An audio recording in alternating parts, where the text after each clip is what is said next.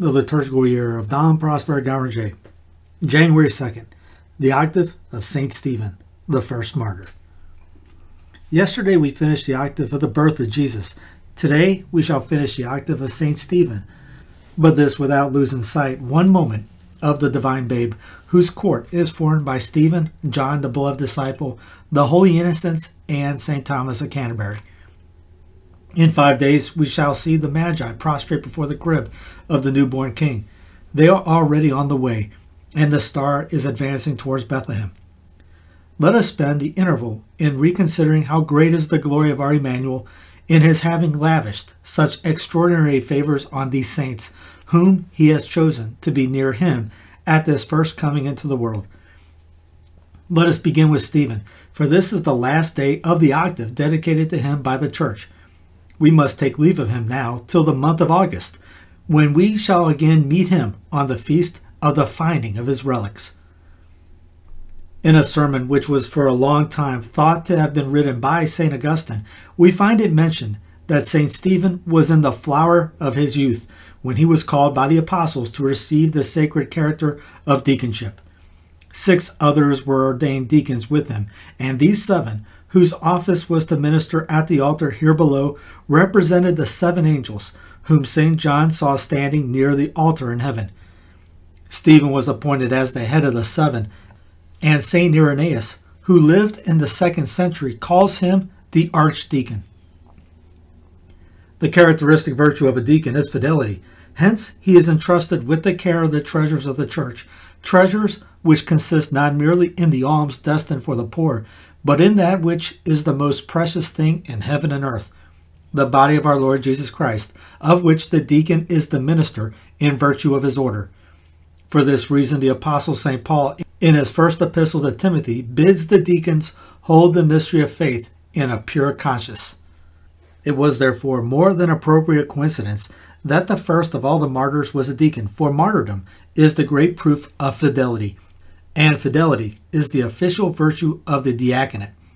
This same truth is still more strongly impressed upon us by the fact that the 3 who stand preeminent amongst the martyrs of Christ are vested in the holy dalmatic. The 3 glorious deacons, Stephen, the glory of Jerusalem, Lawrence, the pride of Rome, and Vincent, of whom Spain so justly boasts. The present holy season gives us Stephen, who has been gladdening us with his festal presence ever since Christmas Day, and Vincent, whose feast falls on January 22nd. Lawrence will come to us with his rich waving palm in the sunny month of August, and Stephen in the same month will visit us a second time in the feast of the finding of his relics. With the intention of paying respect to the holy order of diaconship in the person of its first representative, it is a custom in the great many churches on the feast of St. Stephen that deacons should fulfill every office which is not beyond their order. For example, the chanter yields his staff of office to the deacon.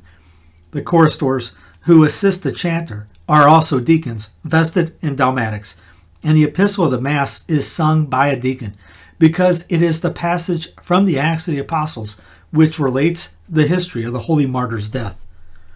The institution of St. Stephen's feast and its being fixed on the day immediately following that of our Lord's birth are so ancient that it is impossible to assign their date. The apostolic constitutions, which were compiled at the latest towards the close of the 3rd century, mention this feast as already established, and that too on the morrow of Christmas Day.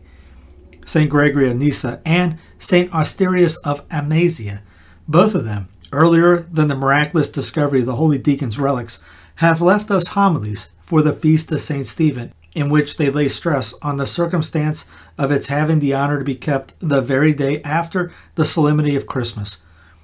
With regard to its octave, the institution is less ancient, though the date cannot be defined. Amalarius, who wrote in the 9th century, speaks of this octave as already established, and Notker's Martyrology, compiled in the 10th century, makes express mention of it. But how comes it that the feast of a mere deacon has been thus honored, while almost all those of the apostles have no octave? The rule followed by the Church in her liturgy is to give more or less solemnity to the feasts of the saints according to the importance of the services they rendered to mankind. Thus it is that the honor she pays to St. Jerome, for example, who is only a priest, is more marked than that she gives to a great number of holy popes. It is her gratitude which guides her in assigning to the saints their respective rank in her calendar, and the devotion of the faithful to the saintly benefactors, whom she now venerates as members of the Church Triumphant, is thus regulated by a safe standard. St. Stephen led the way to martyrdom. His example inaugurated that sublime witnessing by the shedding one's own blood, which is the very strength of the Church, ratifies the truths she teaches to the world, and confirms the hopes of eternal reward promised by those truths. Glory then and honor to the Prince of Martyrs. As long as time shall last, so long shall the Church on earth celebrate the name of Stephen, who was the first to shed his blood for the God who died on Calvary. We have already noticed St. Stephen's imitating Jesus by praying for and forgiving his enemies. It is the circumstance which the Church continually alludes to in her office of his feast. But there is another very important incident in the martyrdom of our saint, which we must for a moment dwell upon. One of the accomplices in the murder, which was being committed under the walls of Jerusalem, was a young man of the name of Saul. He made himself exceedingly active, for he was of an ardent temperament, and, as the fathers observe, he helped every man who stoned the holy deacon, because he took care of the murderer's garments whilst they committed the crime. Not long after, this same Saul, whilst traveling to Damascus, was converted into an apostle of that Jesus whom he had learned Stephen confess as the Son of God. He was the fruit of Stephen's dying prayer. The blood of Stephen cried to heaven for mercy, and heaven sent to the Gentiles the apostle who would bring them to the knowledge and love of Jesus. What an admirable scene, cries out St. Augustine. Here is Stephen being stoned, and Saul taking care of the garments of them that stoned him. But this Saul is now Paul, the apostle of Jesus Christ, and Stephen is the servant of Jesus Christ. Saul, thou hast been prostrated and raised up again, prostrated a persecutor, raised up a preacher. Everywhere are thy epistles read. Everywhere art thou bringing to Christ them that are his enemies. Everywhere art thou the good shepherd, surrounded by a numerous flock. Thou art now reigning with Christ. In company with him thou didst once stone. Both of you are looking upon us. Both of you now hear what I am saying. Do both of you pray also for us.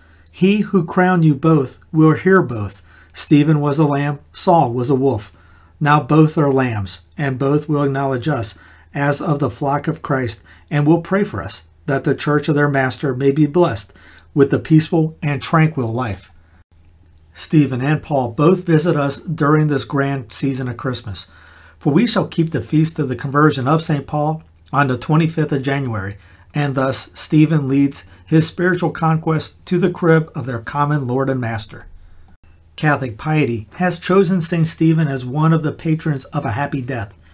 This choice was suggested by the death of the holy martyr, a death so tranquil that the scripture calls it a sleep, in spite of the cruel torture to which his executioners put him. Let us, therefore, beg the intercession of St. Stephen for that awful hour of our death, when we must return to our Creator these souls of ours. Nay, let us ask him to pray that we may be habitually in such a disposition of mind as to be ever ready to make the total sacrifice of the life which God has given to us. It was a sacred deposit he entrusted to our keeping, and which we were to hold in readiness for him, whensoever he might demand it at our hands. The Mass. The introit is composed of the words of the holy martyr who, in the language of the royal psalmist, tells us of the plot formed against him by the wicked and of his own humble confidence in God, whereby he triumphed over their persecutions. From the murder of the innocent Abel to the future martyrs who are to shed their blood in the days of Antichrist, the Church is always under persecution. In some one country, she is ever shedding her blood, but her strength lies in her fidelity to Jesus her spouse, and in the simplicity which the babe of Bethlehem is come to teach her by his own example. The introit. Princes sat and spoke against me, and sinners persecute me. Help me, O Lord my God, for thy servant hath practiced thy commandments. Blessed are the undefiled in the way who walk in the law of the Lord. Glory be to the Father, and to the Son, and to the Holy Ghost, as it was in the beginning, is now, and ever shall be, world without end. Amen. Princes sat and spoke against me, and sinners persecuted me. Help me, O Lord my God, for thy strength hath practiced thy commandments. In the collect, the church asked both for herself and her children that divine vigor which makes the holy martyrs forgive their persecutors, and perfects not only their testimony to the truth, but also their imitation of Jesus Christ. It speaks the praise of Saint Stephen, who was the first to follow our Savior's example. The collect, O Almighty and eternal God, who didst consecrate the first fruits of martyrdom in the blood of blessed Stephen the Levite, grant, we beseech thee, that he may intercede for us, who begged for mercy even for our persecutors, of our Lord Jesus Christ, thy Son. The epistles from the Acts of the Apostles, chapter 6 and 7. In those days, Stephen, full of grace and fortitude, did great wonders and signs among the people. Now there arose some of that which is called the synagogue of the Libertines, and of the Cyrenians, and of the Alexandrians, and of them that were of Cilicia and Asia, disputing with Stephen, and they were not able to resist the wisdom and the Spirit that spoke. Now hearing these things, they were cut to the heart, and they gnashed with their teeth at him. But Stephen, being full of the Holy Ghost, looking up steadfastly to heaven, saw the glory of God and Jesus standing on the right hand of God.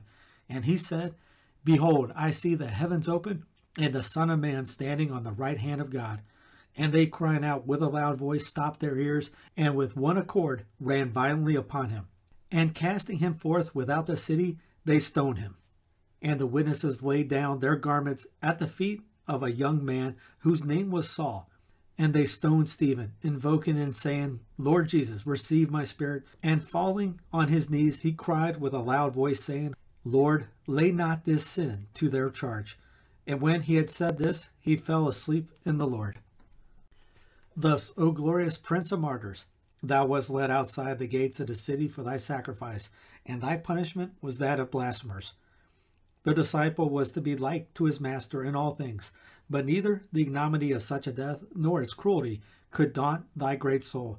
Thou didst carry Jesus in thy heart, and with him thou wast stronger than all thy enemies. And what was thy joy when thou sawest the heavens open, and this same Jesus in his glorified humanity standing at the right hand of God and looking upon thee with love? A God looking complacently on the creature that is going to die for him, and the creature permitted to behold the God for whom he is dying.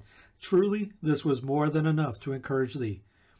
Let thine enemies cast their stones against thee, and bruise and tear thy flesh as they please. Nothing can distract thee from this sight of the eternal King, who raised himself from his throne to applaud thee and deck thee with the crown, which he had prepared for thee from all eternity. Now that thou art reigning in the kingdom of heaven, pray for us, that we also may be faithful, and faithful even unto death, to this same Jesus, who not only left his throne, but even came down among us as a little child. The gradual princes sat and spoke against me, and the wicked persecuted me. Help me, O Lord my God, save me for thy mercy's sake. Alleluia, alleluia. I see the heavens open, and Jesus standing at the right hand of the power of God. Alleluia. The Gospel of St. Matthew, chapter 23. At that time, Jesus said to the scribes and Pharisees, Behold, I send to you prophets and wise men and scribes, and some of them you will put to death and crucify, and some you will scourge in your synagogues and persecute from city to city, that upon you may come all the just blood that hath been shed upon the earth, from the blood of Abel the just, even unto the blood of Zacharias, the son of Barachias, whom you killed between the temple and the altar. Amen, I say to you, all these things shall come upon this generation. Jerusalem, Jerusalem, thou that killest the prophets and stonest them that are sent unto thee, how often would I have gathered together thy children as the hen doth gather her chickens under her wings, and thou wouldest not. Behold, your house shall be left to you desolate. For I say to you, you shall not see me henceforth, till you say, Blessed is he that cometh in the name of the Lord. The martyrs are given to the world that they may continue the ministry of Christ on the earth by bearing testimony to his word and by confirming this testimony by their blood. The world has despised them, like their divine master. They have shone in the darkness, and darkness has not understood their light. Nevertheless, many have received their testimony, and the seed of the martyr's blood has brought forth in them the rich fruit of faith. The synagogue was cast off by God for his having shed the blood of Stephen, after having imbued its hands in that of Jesus. Unhappy they who cannot appreciate the martyrs.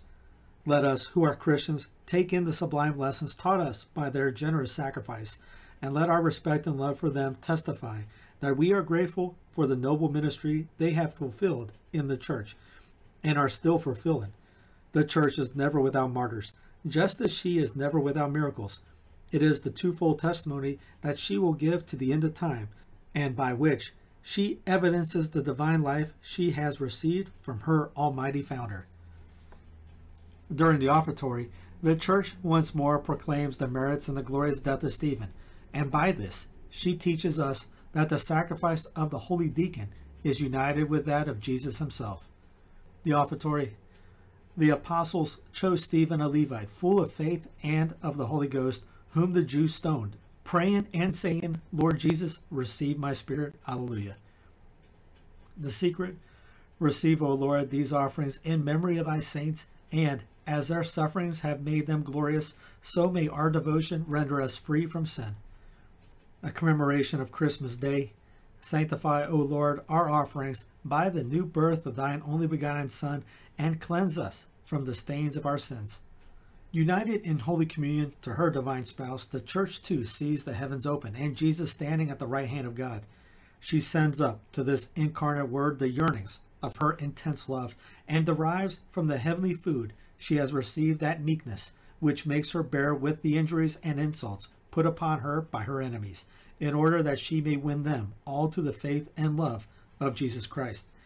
It was by partaking of this same heavenly food that Stephen got the superhuman strength whereby he won his victory and crown. The communion. I see the heavens open and Jesus standing on the right hand of the power of God. Lord Jesus, receive my spirit, and lay not this sin to their charge. The post-communion. May the mysteries we have received, O Lord, be help to us, and by the intercession of the blessed martyr Stephen, strengthen us with thy perpetual protection.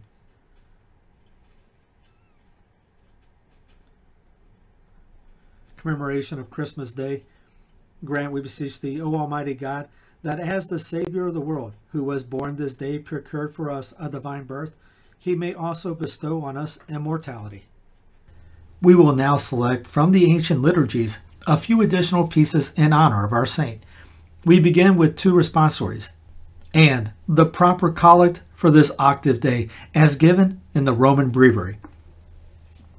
Responsories. Stephen, the servant of God, whom the Jews stoned, saw the heavens open. He saw and entered. Blessed man, to whom the heavens were opened.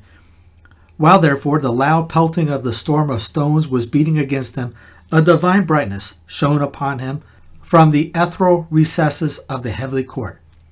Blessed man, to whom the heavens were opened.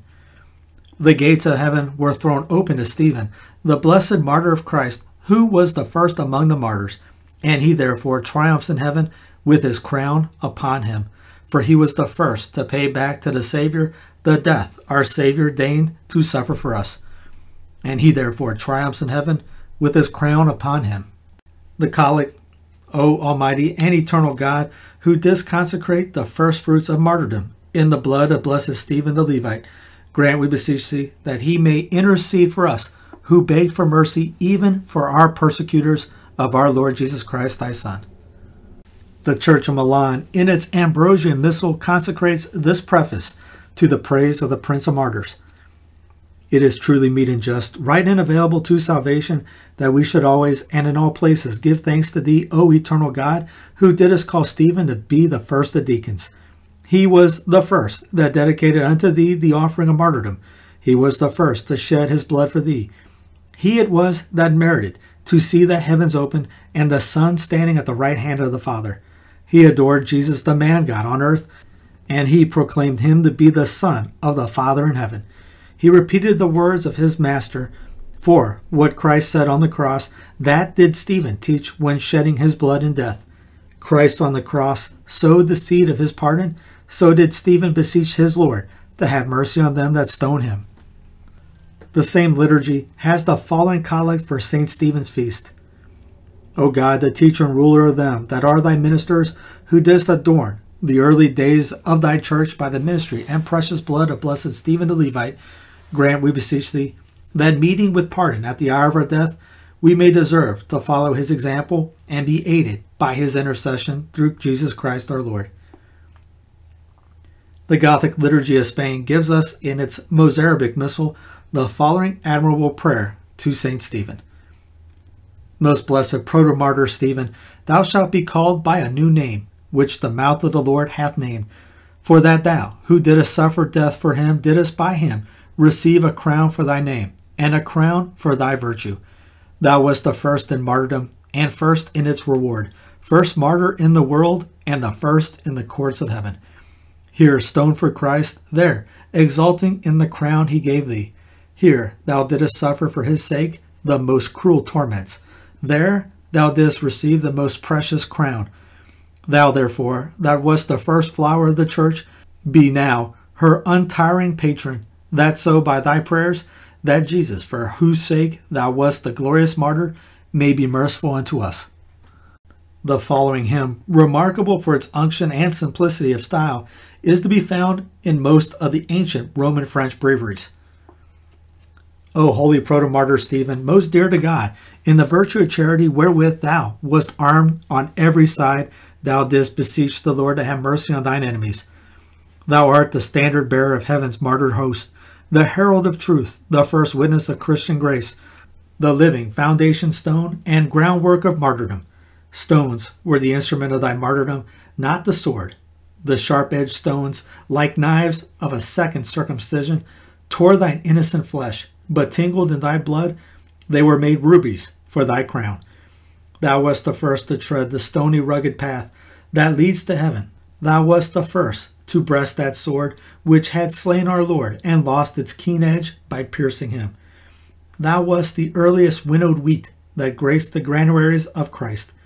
To thee were heaven's gates first opened, showing thee Jesus in his power, for whom thou didst so bravely fight.